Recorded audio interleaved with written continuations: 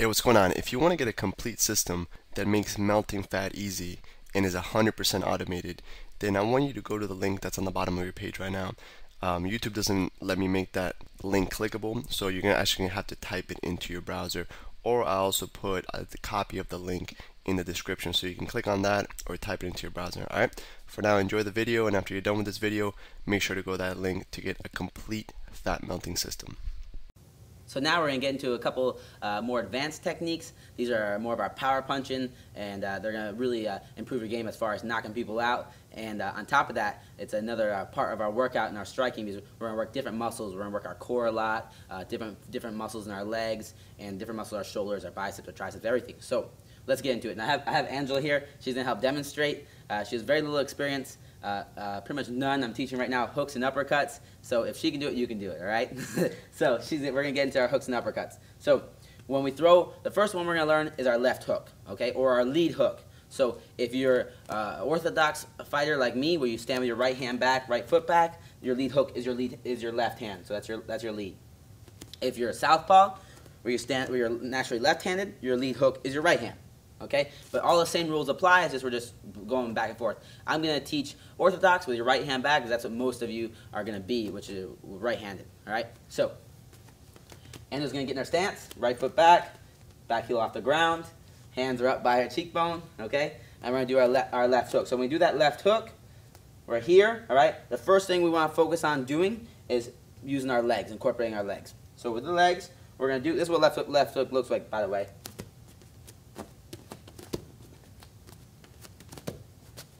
All right, very simple. So left hook, we want cheekbone level, elbows down. When we throw this left hook, the first thing we want to focus on doing is twisting our lead leg. All right. Now this is the one of the exceptions where that back heel is going to go to the ground. So first step we're going to do back heel to the ground. Boom. Left heel up and pivot. Okay. Pivot. Now if you see how Angela, she's not doing anything except pivoting off her left foot to pivot. Boom. Good. So she get back in her stance, right heel off the ground. And now when I say pivot, drop the right heel, pick up the left heel, and pivot. Perfect. And 1, 2, 3. Good. So start in your stance, back heel off the ground, and pivot. Good. And the pivoting's doing is, go back to the beginning. When she pivots, her hip is here. Now she's going to pivot, and now her hip's over here. And that's twisting your whole body, so now we can really land that power shot and incorporate our whole body in this workout. So we're using our obliques right here. We're using our legs, our calf muscles, everything, and we're going to really fire that left hook in there. So now upper body portion. Upper body portion, when we throw this left hook, we want, again, whenever you're punching somebody, we're hitting these two big knuckles. The elbow's going to come up, hands going to go out, and with this hook, you can try a couple ways. Whatever one you're more comfortable with, you can have your hand like here, like so, or like so. Either one's fine. Okay, so you can twist it thumbs up or thumbs pointing you. They're both fine depending on which world champion coach you train with. They're all going to say different things. I've trained with Dominic Cruz's coach, who's the bantamweight world champion, and he likes the hooks thrown this way. I've trained with a couple other coaches that like them this way, and they've trained world champions as well. So it just depends on whatever you're comfortable with. All right, and I mix it up. So Anna's going to demonstrate. So first step when we're doing this is back heel comes down, front heel comes up, elbow comes up, hand comes out, and we pivot. All right, that's simple. So back heel down, front heel up, elbow up, hand out to wherever the target is. This is going to be a variable, okay? We want to keep it pretty hooked, though, hence the name hook. And right here, I'm pivoting. So in one motion, we want to put it together. It looks smoother. Bah, we're just blending them all together and make it a little less mechanical. All right, Angela, let me see you demonstrate. Let's see how quickly you pick this up. Hey, what's going on? If you're enjoying the video so far, do me a huge favor and click on the like button below. You'll get your good deed for the day out of the way. It helps me out a lot. Also, go ahead and subscribe and leave a comment. Something as simple as good video or I enjoyed the video. It really helps me out with YouTube. Alright, here's the rest of the video. So hands are up and pivot and hook. Boom, good. Hand comes out, pivot, punch. Wait. Elbow up, 1, 2, 3, punch. Bah, perfect, good. Face it this way. Hands up, chin level, good. Back heel's off the ground, perfect posture. And she's going to throw that hook. Bah, good. Throw that hook. And she's always looking at me. She never takes her eyes off the target, right? 1, 2, 3, and pivot. Good. Hit the hands and pivot. Good. Perfect. Just like that. And now let's go over common mistakes. Some of these common mistakes when we throw this left hook or the lead hook is that right hand will come down. We always want to make sure we keep those hands up. So when Angela throws this punch, and move her around here, she wants to make sure she keeps her right hand up. Left hook. bah, good. She doesn't drop that right hand. It's a big mistake, and this is one of the biggest errors when you throw that left hook, and it's a big problem because one of the counters to a left hook, if she throws a left hook at me, I can always throw a left hook at her, all right? And if her hand's down and my hand's up when I throw this left hook, boom, she's getting hit and I'm not. So I always want to keep that left hand, the other hand up when we throw that hook, all right? Very simple. Angel's going to demonstrate one more time from all the angles. She's going to get in her stance, throw a left hook, bah, good. Face that way, and then left hook, boom, perfect, all right? So she just learned left hook, just pretty much the same that you're going to learn it. She has never known it before, and now she knows it now, okay? So that's a left hook. It's a really good punch. You're utilizing a bunch of your core muscles that you don't get when you do that jab cross, all right? Same concept apply with our stance. We always want to make sure that we always stay in our stance, move left, step with left, move right, step with the right. Our chin's down, hands up, shoulders relaxed, elbows down, all right? So now let's get into our next punch. Whoa, let's one little thing. When we throw the hooks, all right, we're only going to throw right now, learn with our lead hook. A lot of people like to throw against this stance. They like to throw this right hook or the back hook. And for right now, we're starting off. We're not going to learn the rear hook. It's really an unrealistic punch. For right now, it takes too long to hit. And if we get used to throwing that, it's going to build bad myelin. You're just going to be like, if you've ever seen like street fight people going like this. We don't want to do that. We want to be trained, so we throw straight punches down the pipe. And these are a lot faster to get to them and a lot more effective. This lead hook is close, that's why we can throw it, boom. But if I try to throw this right hook, it takes so long to get to.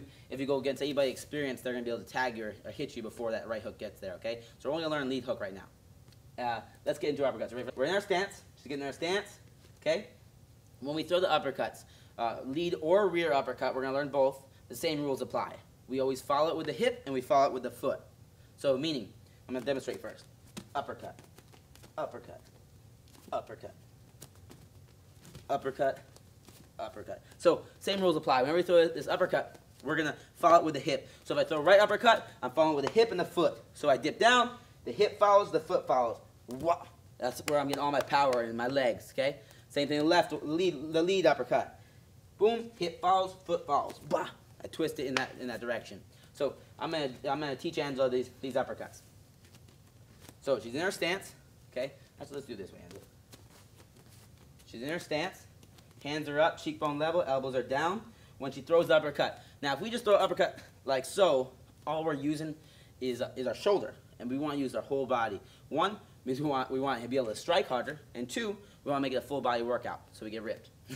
So right here, hands are up. She's gonna learn the right uppercut first. First thing we want to do is we want to drop our level just a little bit. Now our legs are loaded. We cocked our legs. Second thing we want to do is bring our hand just down a little bit. And third thing we want to do is fire that hip forward and twist that right foot as we throw the uppercut up. Bah! Just like so, okay? So in one motion we go down, up. Good. And you go down, hand drops, and up. Boom. Now another reason we go down is because I want to keep this hand by my face as long as possible. If I just come here, now it's my hand's really far from my face. I want to go down, cock it a little bit, and up, okay? Bah! Throw an uppercut. This strikes, the hook and the uppercuts are really good strikes because when people get used to, if your hands are up, they get used to blocking these front ones, blah, blah, blah, and then they get their hands up, and then you throw your side ones or right up the middle ones for uppercuts. They're really powerful strikes. They're personally my favorite strikes. So that's the rear uppercut. Angela, show us one more time that rear uppercut. Dip, pop, good. She dips, drops it down, and loads it. Dip, drop it down, and uppercut. Boom, good. Now lead one's the same thing. It feels a little awkward because the lead one's right here, but I'm gonna show you a couple of tips to get this one down. The lead one, if we just drop here, it feels weird. So what we want to do is we want to cock it. So we drop and dip a little bit. So now it's loaded up. I loaded up my hip. Same rules apply. Drop it a little bit and fire up. Follow it with the hip and the foot. So Angela's gonna demonstrate. So now Angela's gonna demonstrate our lead uppercut. So she gets in her stance. Good. Back heels off the ground. Perfect. Her hands are up. So she's going to lower her level and cock this left side. So lowers her level and see how she loads up her hip and her shoulder. Now she dips it down a little bit, and at the same time she's going to follow her hand up with her shoulder, with her foot and her hip. 1, 2, 3, up, bah, just like so. And her right hand stays up. She's not making that common mistake where her right hand drops. So do it again, Angela. Let me see. Dip and up, bah, good. Dip. Here and up, boom, good. You want to drop that hand a little bit because if you just dip And here, you're not going to hit anything. Yeah, here, drop it down and come out. Okay? You might come out because the target's going to be in front of you. So, Angela's going to do it one more time.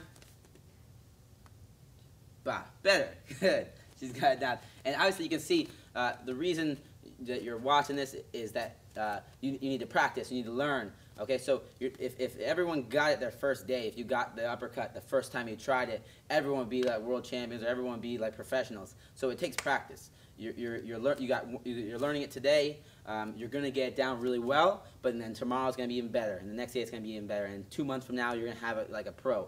But you don't learn everything like a pro the first day. That's why you're watching this. That's why you're gonna practice, and you have to build that myelin up. All right. Even though you see it and you understand all the little details, your body and the muscles they don't know how to work properly to get this done. So you're gonna teach your body how to do it, and eventually it's gonna be instinctual. You know, somebody tells me to throw a cross, now I can throw it.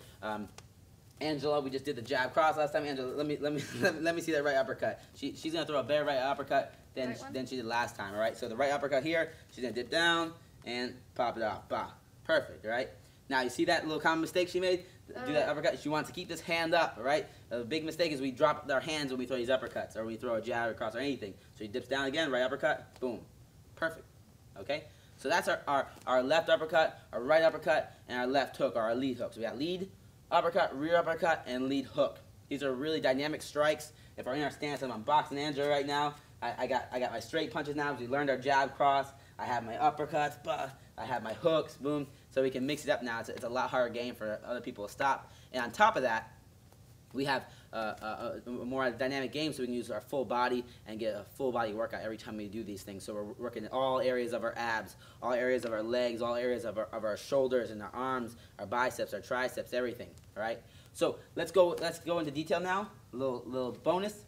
And their stance. I'm gonna have you right here. Get your stance back off the ground. Perfect. A little detailed bonus I'm going to show right now is key points to hit somebody. So since we're training, since you're learning how to strike, you might as well learn where to hit somebody. These are really good for self-defense. They're really good for competition, not just punching at the face and punching at the stomach and the body. I tell my students all the time that we never aim for the head and we never aim for the body. Never. It's pointless. There's no reason to train.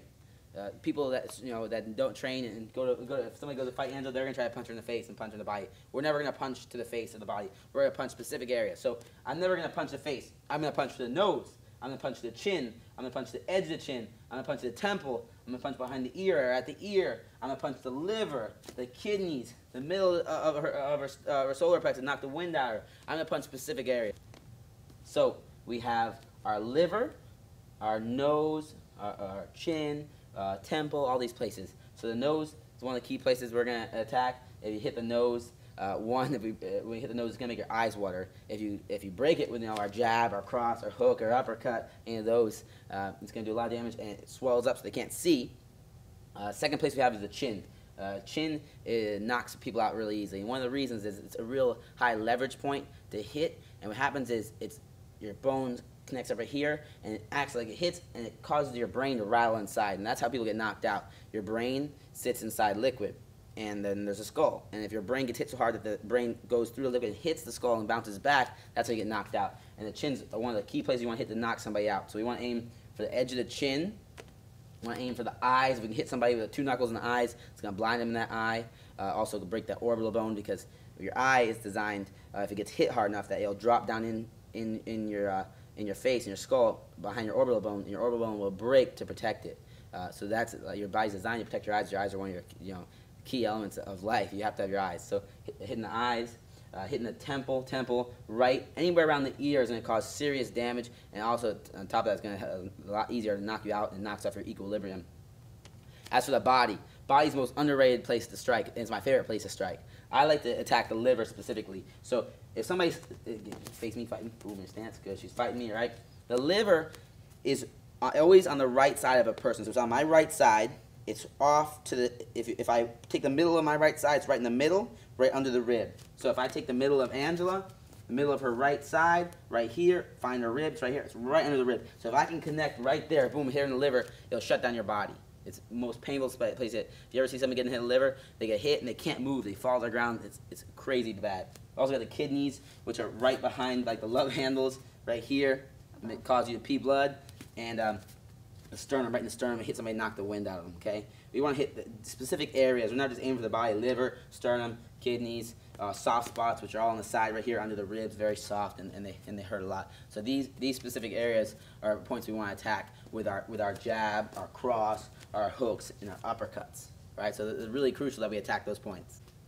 So for drilling, I want a total of 100 strikes. It can be 100 of either uppercuts or hooks. Either one of those, you're going to do 100 of them, and you're going to drill them on. We have Bob here, so we can go over specific points to attack: the chin, nose, the liver, everything like that. If you don't have something like Bob, you just have a bag.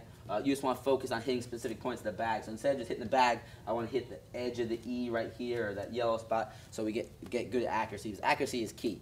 If you're really accurate, you can. It's a lot easier to knock them out than just being really powerful. Because if we're powerful and we're hitting people, on the top of the skull and the forehead and stuff, we're gonna break our hand and we're not gonna knock them out. But if we're accurate, we can be a lot weaker person and hit somebody in the perfect spot and they're gonna go to sleep. So Angela's gonna show us. We're gonna drill. She's gonna do about 10 of them, but it's 100 strikes, perfect practice. Okay, so she's in her stance. She's only allowed to throw uppercuts and hooks. So she's only attacking those key points like the chin, the nose, the ear, the liver, the sternum. So she's going to give me a left hook to the chin, left hook to the chin, bah, and she rotates on her lead foot. So let me see it again. 1, 2, 3.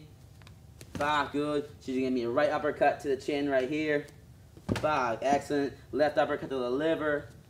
Bah, so you want to do little things like that. Just 100 strikes. And again, we're just building up that myelin so it's automatic. We don't have to think about it. We just throw those strikes in there.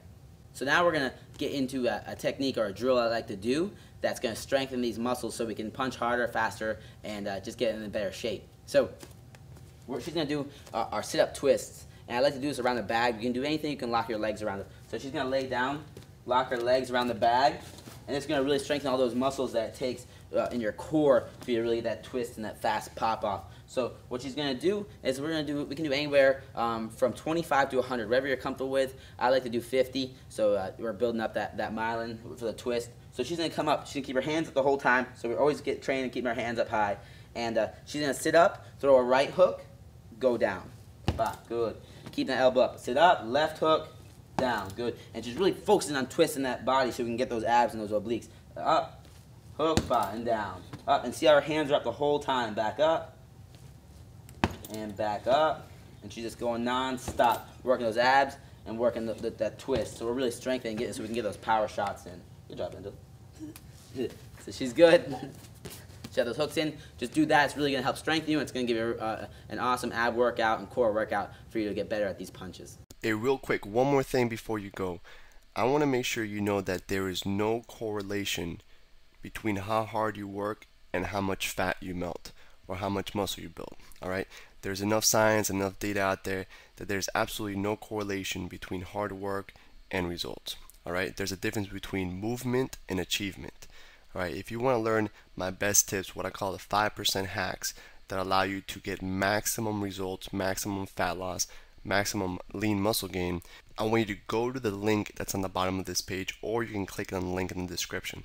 All right? You're going to get a complete system for melting fat in an intelligent and streamlined system. I'll see you there.